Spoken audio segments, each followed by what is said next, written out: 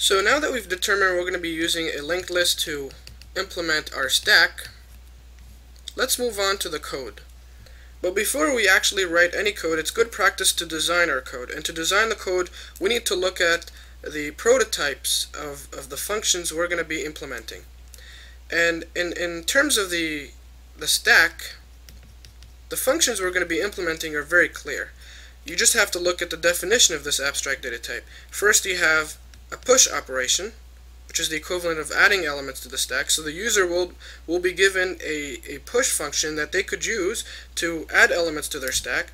They will be given a pop function to retrieve elements from their stack, and also to make it a complete interface. So these two functions are actually sufficient for us to implement a stack. But to make it a complete interface, we're going to be adding two functions. One is create stack, and the other one is delete stack.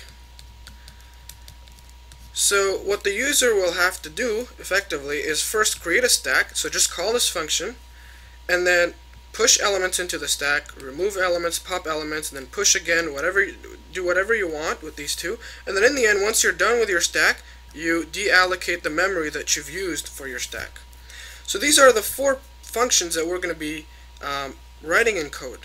So it's good practice, like we said, to actually define these functions, define their prototypes, define exactly how they operate, what kind of arguments are they going to take in, and what kind of data types are they going to return. So this is exactly what we're going to do now.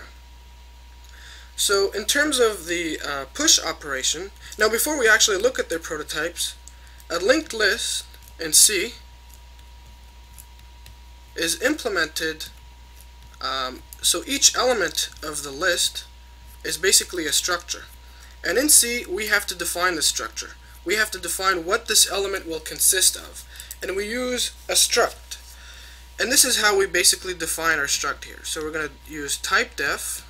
So this is exactly the code. I'm giving you the code right here. Type def struct. And then we're going to call it element or node or whatever you want. In this case, I'm just going to call it element. And then open curly braces. And then here we close them, and then we're going to define whatever they're going to take, whatever the struct is going to contain. And we said that every node in the list will contain two things, if you remember. We said it's going to contain a pointer to the next element in the list, and it will also contain the data, which is what we're trying to store. So this is the most important part, but of course we need to keep this overhead, the pointer, so that we could have a complete list.